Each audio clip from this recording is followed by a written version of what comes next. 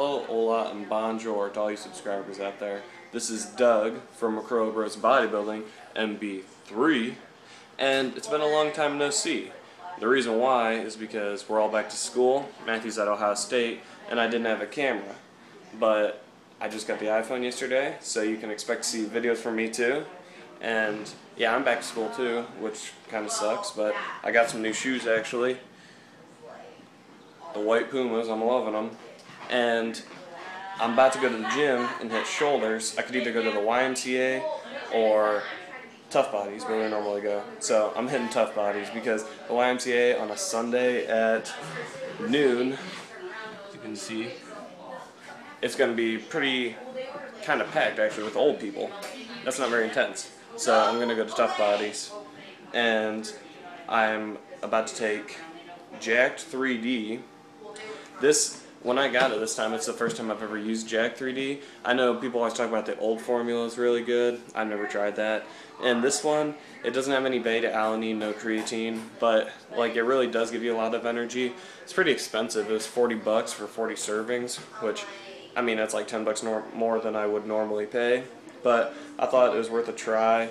And if you guys are looking for just like a little energy boost, then hey, go for it. Alright guys, I'm leaving in just a minute. Alright guys, I just got to the gym, and I forgot to tell you another thing about that Jacked 3D is you have to take 2 scoops to really feel it, to really feel anything at all. I mean, it's not that potent, but there's only 40 in there. That means you're paying 40 bucks for 20 servings, basically, if you take 2, which is pretty bad. I mean, you can just ask Matthew, who's not taking any supplementation right now, and I'm pretty sure he would not take that. And if you're wondering what my thoughts on that are about him not taking any supplements, is that's perfectly fine. As long as you're getting everything that you need in your diet with normal food, then there's no point in taking supplements. As far as my diet goes, I'm still using them just because it's a way to, I don't know, keep me motivated to work out and excited to use new things. And I don't know, it's all the placebo effect probably, but I like pre-workouts, and so I'm going to continue to use them, but who knows, I may not. There's so many people around here, they're probably looking at me like, what am I even doing? But alright guys, just finished my warm-up sets for seated overhead press. Let's see if I can't get 185 for at least 1 rep. Someone's blaring their iPod.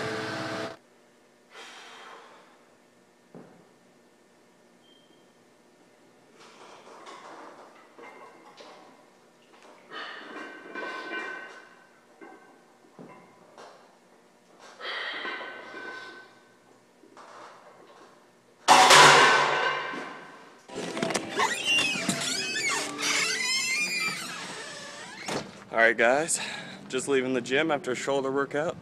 Got an awesome one in. And unfortunately, during that 185, which was a new PR, even though sloppy form, they shut off the iPod right then, so it was awkwardly quiet. But I hope you liked the video. Speaking of that, you can like this video, throw it in a comment, and even subscribe. But remember guys, there's always more on the way, so stay tuned.